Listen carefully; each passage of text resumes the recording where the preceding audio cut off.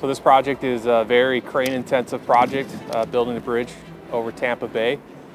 In total, there will be 23 Manitowoc cranes on this project. So one of the primary reasons that we selected Manitowoc for the cranes on this project is just their capabilities. From a capacity on a barge application, capacity within a wind application. For all of our needs on this project, Manitowoc cranes fit the bill for our work on the bay. Walsh Group is one of the largest contractors in the United States in the heavy transportation market. We're the #2 bridge builder in the country. We're also one of the largest equipment owners in North America, so these heavy marine projects are highly equipment intensive, and therefore we can bring our resources to bear on a project of this size and deliver it successfully. Being a Manitowoc fleet and having a lot of Manitowocs in our fleet, we were able to refurbish Walsh cranes and send them to the project. We bought used cranes as well and refurbished them and sent them to the project.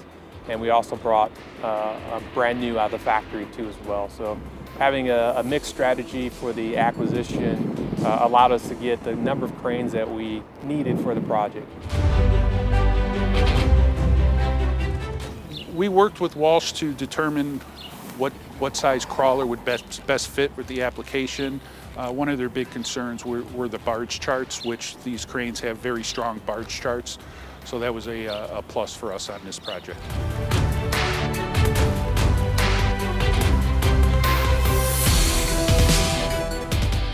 We did a lot of pre-planning with Walsh up front on this months in advance and went over load charts, barge loading, and things of that nature to come to the exact products that they needed specific to this job.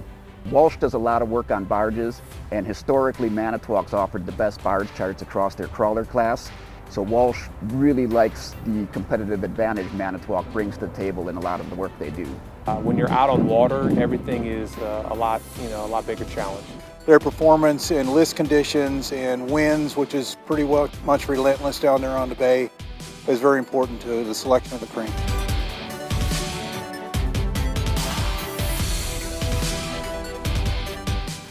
There's also endangered species that are in the waters around the bridge, specifically manatees.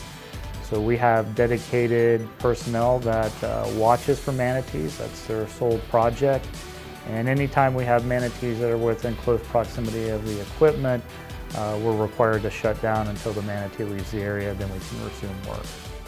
I've been working with Manitowoc cranes for over 20 years now. The relationship has been good. They have a long-standing record for producing solid cranes and standing behind their products.